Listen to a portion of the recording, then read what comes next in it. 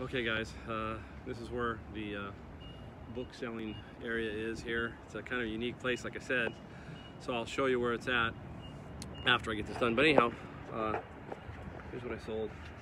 I got about 30 books, and some were popping at $20, $30. So I got probably about, oops, my finger's in the way. I probably got about 200 in profit. That's net profit using Scout IQ.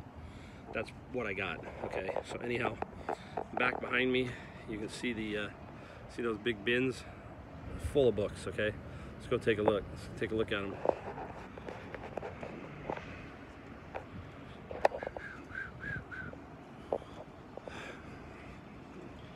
So basically those are the bins of books, and you just have to go through them step by step. That's all you can do. I mean, they're huge. So I only spent like an hour and a half doing that, and that's what I found was 30. I probably could have stuck around and probably gotten 50, but it's a lot of work. So anyhow, that's what you do. You got to dig for books and get them into FBA. Hey everybody, Mike. I'm back again. Just getting those books all squared away. I think I got about 27 or 30 books. I did a quick count, and you saw those big bins. There were about, there were 4 other guys and me, 5 total. Some of these other guys are more FBM, fulfilled by merchant guys, looking for, you know, higher end, I don't know, higher end, but older books, so to speak. Not my game. I just don't, I'm not good enough at it yet. So they do use, some do use the scanners, but they are also looking for books that move for a little bit bigger price. So they'll leave you behind a lot of $4 and $5 profit books. Basically, that it's free there. I mean, it's like by the time you're done, $1, $2, that's all you pay. It's like nothing. So it's free. So, you know, it's a good source for me to pick up, you know, enough books to fill my shipment. I have some more high-priced ones at home, but I was waiting to get some more books, so now I have, you know, enough books, probably about 40, 45 books to go in, and that's a good thing. So I did pick this one guy's brain. He'd been doing it for 5 years, and he was just giving me some general pointers, which I kind of already knew, but he said the one thing I'm gonna have to watch out for is those storage fees when they come due. And I kind of knew that, so that's going to be an interesting play, how that works out. I really need to know if anybody else out there is doing that, if they've had experience with it, let me know. You know, put a comment down, whatever, if you feel like it, or direct me to some place. I know there's a lot of videos. I'm going to have to read some more, watch some more. I think it's Caleb. I think he's got some ideas about that. Reezy Resales, those guys, I'll look at a few more of their videos. But that's an interesting little place. It works out for me. I can always like snag 20, 30. I probably could have stuck around there all day and went through every one of them bins down to the bottom end, and that would have been, you know, pretty crazy. I might have picked up 30, 40, 50 books more, depending, but it would have been a lot of work. So I had a meeting to go to, so I cut it out short. And that was a pretty good haul as far as the size of the bins. They had 4 of those big bins there.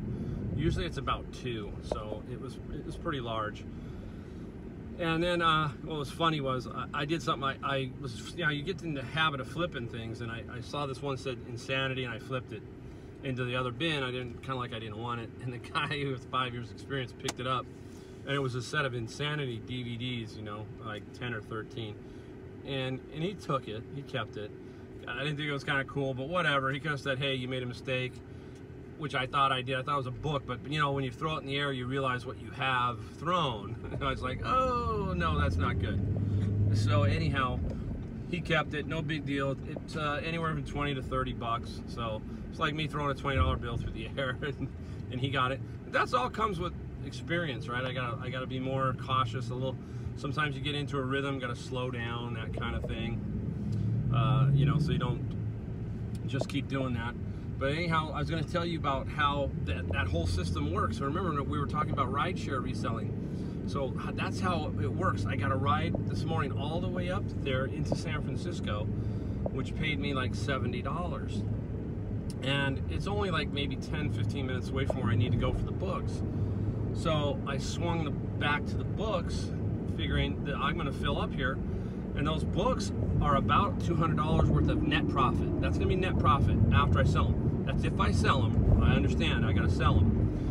But I only try to pick up books, generally speaking, a million sales rank. I'm a little pickier. Unless it's really a valuable book, then I'll grab it, and it has a longer sales rank. So it works out really good. That's the art of it. That's what I'm talking about. Why not make money going up, and then make money going back, and also make money doing the thrifting, the book reselling, and so forth. So that's how I work, and it works out beautiful. Just for classic example, remember the other morning I talked about how I picked up just 2 books for $4. I mean, it's like 5 minutes away. I had dropped the passenger off, went and picked up these 2 books. They were $4, $2 each. I just sold one of those books for $29. No questions asked. Boom, 29 bucks. So I made probably a net of 20 for 5 minutes. 5 minutes. So that's how it works, you know. You just gotta keep hustling, figuring out where to go, how to go, and it just kind of works out. It's a beautiful little thing. I love how it works, you know, and when it works, it's a lot of fun, because like, you just can't beat it. And you know, like I said, I got really lucky this morning and sold those pair of Ferragamo shoes for $249 plus $19 shipping. And I paid $17.50 for those. There were 3 pairs. 2 of them were Ferragamos. One were Mark Tashi. I can't say the name. Brand new.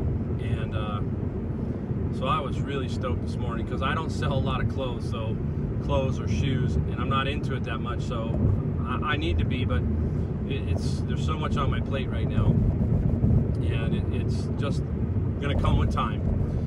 And then I stopped on the way back and I got a radio, so I got that, and now I'm off to my meeting. So anyhow, just wanted to say thanks for watching. See what I can get in the afternoon today, and I'll keep you informed. Again, if you like the video, give it a like. Hey, subscribe. All this is going to help. I just want to keep going. I want to keep showing people, try to figure out, hey, this is how it is, guys. You can do it. So anyhow, thanks again, and I'll talk to you in a little bit.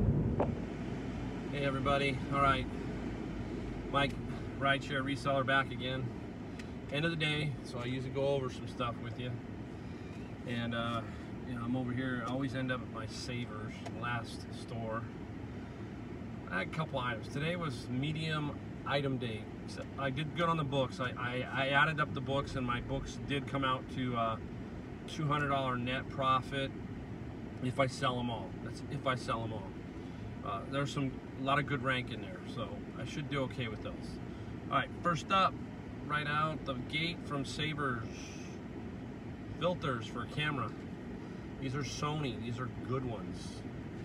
They're a little hard to find, and there's a guy trying to sell some for $139. So this is between 50 and 100, 50 and 100, and you can see it was $299. So this is a good one. So that's a good little, you know, what I love about this, I make as much off of this as I do sometimes a VCR. You know, VCRs are bulky, so forth, so on. You know, I love selling these all day. This is a great deal. All right, next up from the Goodwill. Another car radio. Let's turn it around. Car radio, Volkswagen. And I paid $4.99. So those are always pretty good. They might take a while sometimes, but there's always about $40 to $50 worth of profit in these if they're the right ones. So this is about a $79 one. So that shouldn't be too bad. It shouldn't be too bad. All right, up next is this is a little vintage. Can you see the name on it? There's the name right there. Okay, Tesoro, Tensor. It's a little vintage lamp. Very clean, just needs a little bit of cleanup with some Brasso. Paid $4 at Savers. This guy will net me about $20 to $25 net. They're all different price ranges, but I'm gonna put it on there to sell it, you know, move it. Some guys with 40, that kind of stuff. But it's interesting, you know, so look for little vintage lights. You know, you can tell by, you know, the weight of it, and so forth, and so on. It's metal, not plastic. So look for these, look for those. Up next, let's take a look. Oh, a couple of real smalls, but here's one. Donkey Kong, huh? Donkey Kong? Donkey Kong hat. Too funny. But it was a green tag, so it was 20% off. It's like $2.79. A couple sold for $15.99 and $19.99. So, you know, it should be okay. It should be an okay item to sell. You know, hey, you need these sometimes. You need the little guys to come through too. They have to, you know, you have to have them sell also. 10, 20, 30, 40, all of them. Just keep moving them. Keep it moving. Now this one was since I'm going to ship in some books, I was trying to find a game or two to try to put in with my Amazon. And here's what I found. Okay, Perfect Partners. I paid $3.49, and it tells me that I will make $8.75 profit from Amazon, and I can sell it. So this is going to go in with my books, and let's, you know, see what happens. I'm now looking more for some of this stuff to see if I'm ungated in certain areas. There were a couple Milton Bradley games still gated, can't get it, but I'm still going to keep trying. So this will be going with my books, and it's the 97,000 rank, so it's not bad. So it should sell. Should sell. What else do I have? Oh, I got one. Got a nice little vest here. It's refrigiwear. It's kind of just for refrigerator guys. And I paid like $5. I paid $4.79, $25. So a few bucks here. You know, I'm just trying to get things when things are slow. Find some decent items that I can move and make some money with, especially clothes. I'm trying to learn that, so I'm looking for unique stuff, unique brands. This one is refrigiwear, interesting, so I'm going to put that up one for sale. And then I got a cool t-shirt. I like the graphics, so I know a lot of the guys, Rally Roots, all of them like graphics, so you know, that's what I went for on this one. Graphic is pretty dang cool. A Joker with some dice, and the back has a lot of graphic on it too. There's the back, and it is a Pepe jeans out of London. I paid $2.79, so it should be a no-brainer. I mean, it'll sell. I'll probably get 15 to 19 maybe for it, in that range, just guessing. Another, you know, small item, but doesn't take up a lot of room, and just keep it rolling kind of thing. We'll see when I get home. Best item though is last. Always last, right? Okay. Was that Salvation Army? I'm learning to go into the Salvation Army area where they have what they call their little more expensive, or they're trying to, I think they're trying to protect it a little bit more. So I saw this jacket. Check it out. Check that jacket out. Isn't that cool? Wild, huh? It's extra large, but it's by a company called Muse, and Muse is out of I'll show you the tag if you can see it. Okay, Muse is out of, they only have, they're a boutique, they only have 3 stores: Nashville, New Orleans, and Memphis, and they sell to movie stars, rock stars, that kind of thing. So this is a entertainer's type jacket, and it has the price on it of $2.95. New tag. I think it's made in Italy. Very cool jacket, and I paid $25, but I had a coupon for 25% off, so it came out to 18 bucks. So 18 bucks, and that's gonna be a you know, maybe a long haul, who knows, I don't know. You know, I'm gonna put it up, I'm gonna put up for a little more price on it. It's $2.95. There's some other knocky-off type ones, but I'm hoping that somebody who knows Muse is going to grab it, you know, that kind of thing. I'm thinking I can get $149 for it, about half the price. If I can do that, I'll be extremely happy. So, you know, overall, I didn't get a lot of the big electronic stuff today. So I was, you know, but I did not hit my 3 main stores. I did not get there. I had a meeting that kind of messed everything up as far as where I was.